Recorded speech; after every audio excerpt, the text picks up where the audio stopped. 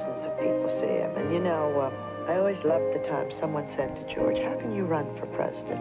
You don't have any constituency. And George said, well, you know, I've got a great big family and thousands of friends. And that's what he has.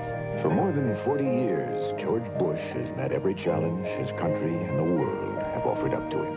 The truth is, the more you learn about George Bush, the more you realize that perhaps no one in this century is better prepared to be President of the United States.